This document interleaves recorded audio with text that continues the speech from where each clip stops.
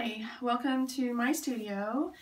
Today we're going to be focusing on how to work with denim, and so what I've done today is I've set out some sample cuts of fabric to do some practice work on. I have a couple of pair of finished blue jeans, and I'm going to talk to you about the pattern that I'm using. So for these jeans that I've made here, I used Closet Cases Ginger jeans. They're skinny jeans, and this particular pattern is designed for a stretch denim.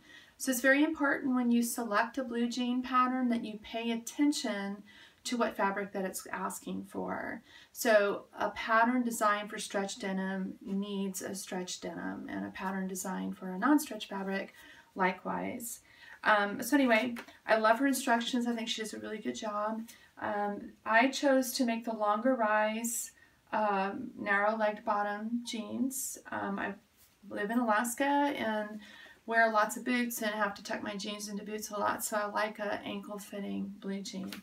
So I'm going to set the pattern aside, and I want to talk to you a little bit about the tools that I use with denim. So if we can look over here at the table, I have a variety of tools here, and I'll be referencing these probably through the process. I have a really good pair of dressmaker shears. These are Kai, they're my favorite.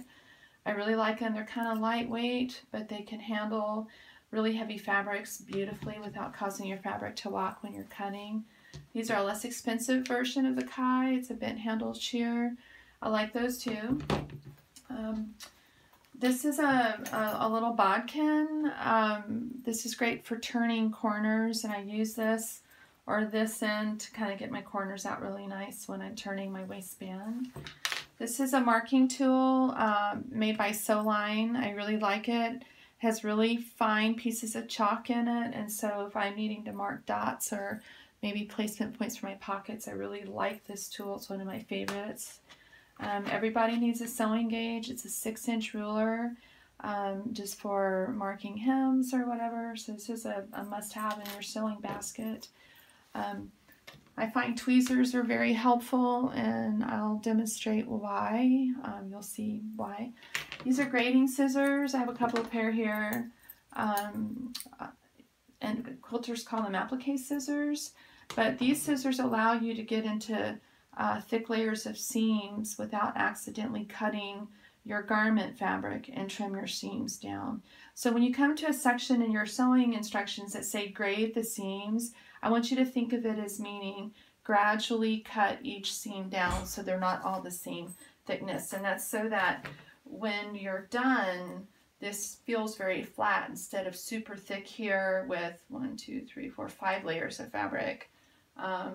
Each is gradually cut at a different width, and that's easily done with grading scissors. Wonder Tape is a fabulous product. It's become one of my go-to products, especially when I teach sewing classes. A lot of people are very intimidated with zippers, so what I started doing is just having people use Wonder Tape, and so I will demonstrate how to use that with this particular project. It completely washes out, and not only that, it doesn't gum up your sewing machine needles when you're working. So these are thermal thimbles. They're fantastic for protecting your fingers when you're ironing really close to something. So anyway, I highly recommend them. They're really great to keep at your ironing board. You'll need a measuring tape as you pin your patterns out. It's critically important that the grain lines of your fabric, the grain line of your pattern pieces, are perfectly parallel to the selvages of your fabric. And if you're a little bit new to sewing or self-taught and don't know what I'm talking about when I say a selvage, this is the selvage edge. So the grain of the fabric is typically stronger than the weft, the cross grain. And if you're off even a 1/4 inch, your whole pant leg may twist on you. So it's very important. And when a designer drafts a pattern, they draft the pattern with that in mind. So there's more stretch around your body than there is going up and down. It's how you prevent unnecessary saggy knees, saggy bottoms, etc. And you do need a little bit more stretch to go around your body, especially in a blue jean. So this is a garment ruler. I love it. And sometimes you have to mark something on your garment, and you can see through this, and it's really thin. It's kind of pliable. So I actually own a couple of these. I just think they're a must-have in your sewing room. I also keep a really good sharp seam ripper. And just so you know, tools really matter. The quality of the tool matters. So a sharp one isn't near as frustrating as the little dime store seam rippers that a lot of us start out with, and you have to really fight your stitches with them. So really good quality. This one is made for Bernina. It comes with Bernina machines. And I sew on Bernina machines, so I have a bunch of these and I like them. I really like Clover brand seam rippers, and they have a variety. Some of them are kind of ergonomically designed, but they're just really nice. Also, pins, and if you walk and tour my sewing room, you will notice that I have a variety of pins in each pin cushion. I usually don't have these pins. I just use these in bulletin boards or on my design wall. I do not like to use them actually in sewing because they're really heavy and they cause your fabric to kind of pleat a little bit. I just don't like them. So these pins, this pin is a product from Clover. I really like it. It's super sharp, really strong. I use them for pinning my pattern pieces down to my fabric. I do not like to use them to pin sewing except maybe a large patch pocket or something like that.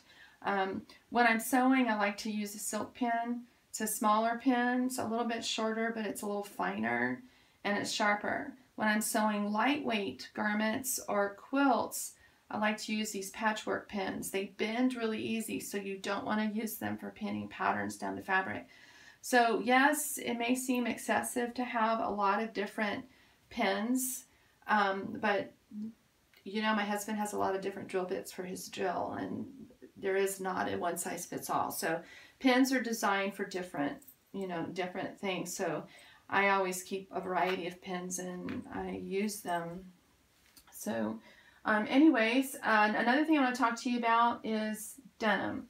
This particular denim is a stretch denim that we carry at Rain Tree Quilting. It's not a knit denim. There's a difference. So it's a woven fabric, has a little bit of lycra in it, and it really does stretch a little bit. So let me grab a piece of it here.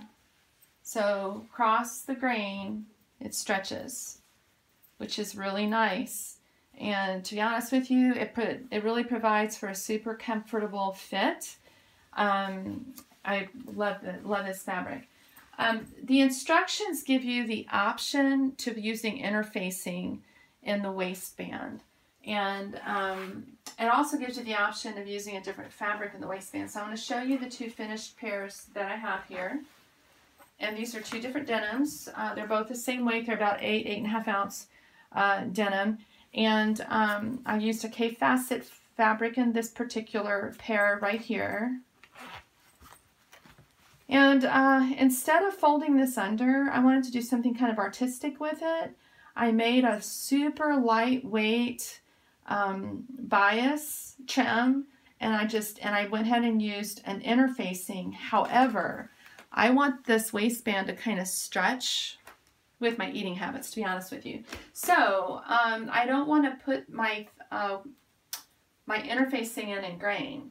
I want to cut my interfacing at a 45-degree angle. So here's the 45-degree angle of my woven fusible interfacing. It will stretch. It'll stretch with the blue jeans. If I use it in grain, then there's no point in me making stretch blue jeans, you know. So you don't want to do that because it'll make it super constricted. So you can take your woven interfacing, cut it at a 45-degree angle, and that's how I interfaced that. I apply the interfacing to the lining fabric, which is a really colorful K fabric. On this particular pair of blue jeans, I had a cotton and steel print that I loved. It's an older cotton and steel print, just a really fun piece. And I did not interface this particular one because I'm just experimenting a lot. This one I folded under as opposed to this one. And my pockets are made with the same fabric, okay? This particular pair of blue jeans, my pockets are made with the same fabric that I have in the waistband And I also used a little, and again, this is a very lightweight bias trim that I made, and it's just fun, you know.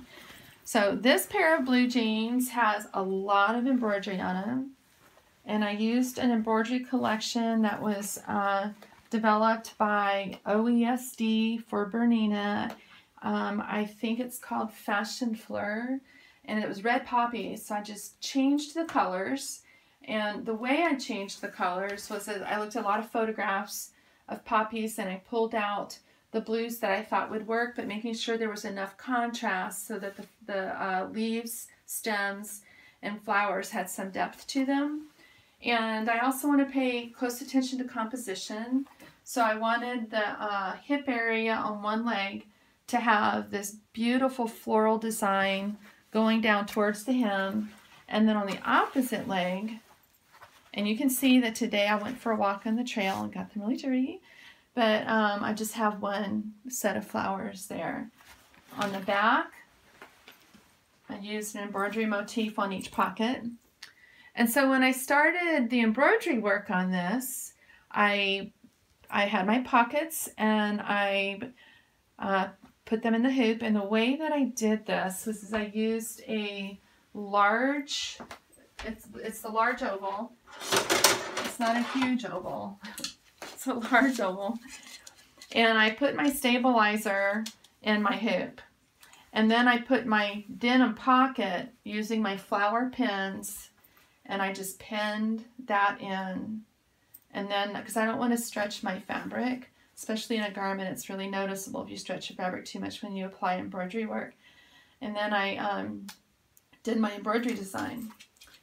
Then I sewed my pockets to each of my backs, and then I started the work on the front. So this embroidery design right here needed to be sewn on the front of the pocket. And if you look at this little sample I have right here,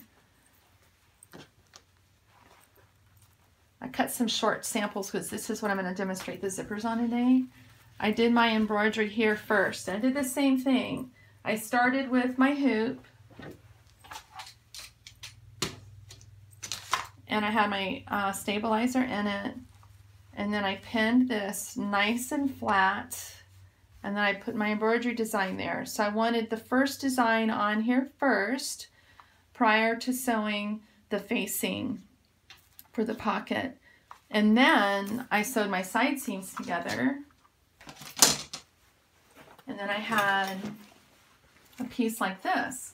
So these jeans are designed, they're very contoured, they're designed to fit really nice. So I can't put this hip area into a large hoop. So this design, using the same technique, putting my cutaway stabilizer in here, fit right there, and I was able to pin the open pant leg onto the stabilizer, and then I did this design. And then for the rest of the leg, I was able to get my leg to lay really flat and add these other pieces in there to get this finished. The embroidery is a time-consuming process, but it's really inspiring. So what I have is a Bernina 700 embroidery only machine, and it's compatible with my 770 and my 790. I love to sew, and I enjoy embroidery, so I prefer to have my embroidery machine embroidering while I'm on my sewing machine getting the rest of the pant project ready. So as my flowers are embroidering on there, I'm over here getting the rest of the garment together. So thank you for joining me for this introductory video, and just watch the rest of them, and I'm going to focus on individual steps in the process. Thank you.